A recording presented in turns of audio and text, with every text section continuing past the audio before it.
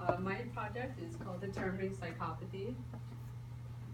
So I wanted to start off with something like a fun fact. So what did Ted Bundy feel after he murdered and mutilated over 30 women?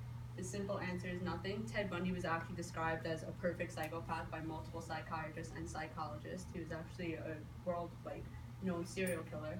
So throughout this presentation, psychopathy will be defined, the traits of a psychopath will be examined, and last but not least, what you can do about it will be addressed. I think this information allows us to better understand those who are classified as psychopaths, as well as allows us to observe those around us more efficiently. So what exactly is a psychopath? According to the definition provided by dictionary.com, a psychopath can be defined as a person with a psychotic personality which manifests as amoral, antisocial behavior, lack of ability to love or establish meaningful personal relationships, extreme egocentricity, failure to learn from experience, and etc.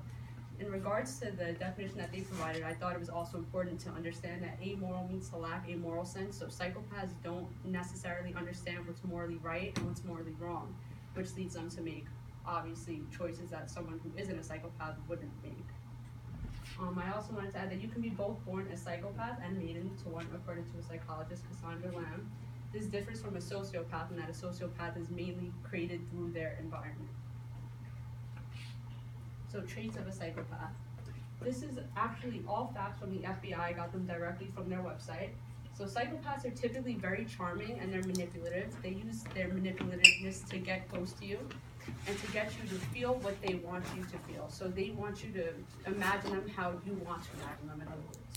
They also lack emotions, lie about situations to perceive themselves as trustworthy, usually are involved with deviant sexual desires, and are very inconsistent in displaying emotions, which means a psychopath could one day talk about feeling bad for those who are homeless, and then the next day they'll say that they're worthless and they can't believe they allowed themselves to get to that point. I also added a chart because there's obviously way more traits, but if I stayed here and I named them all, this presentation would probably be like an hour. So is there a cure for psychosis? Unfortunately, researchers have not found a cure for psychosis, but there are ways to combat it. Like there's antipsychotic medication, mood stabilizers, substance abuse counseling, family therapy, and support from a group or therapist. I learned this all from psychguides.com, which is another website that is ran by multiple psychiatrists and psychologists, and this information is directly from Morgan Adams. So what can you do? If you think you're dealing with a psychopath, according to a website, psychopathvictims.com, you should try to stay away, obviously. I think that's common sense. You shouldn't want to engage with someone who isn't necessarily looking out for the best in you or them. Keep it on the down low and get backup, which means don't go around telling everyone thinking like, oh, this man's a psychopath, because you couldn't be 100% sure. Protect yourself, be unshakable, a rock, preserve your rep. Be prepared for the worst and document everything and forgive yourself. Be unshakable, a rock means to stay firm on what you believe in. Don't doubt yourself, because you don't want to doubt yourself and then end up in a bad situation. Forgive yourself, because if you really can't prevent it, there's nothing to do to prevent someone being psychotic, especially if they are born like that. So, strangely enough, psychopaths account for 1% of the world population, according to Wynne Perry, an author of Live Science.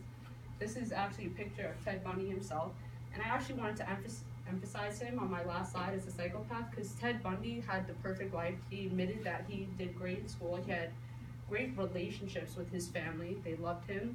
He went to church regularly, and still he became to be known as a pretty gruesome serial killer. And I also was pretty interesting in his last interview before he was killed. He got the death penalty.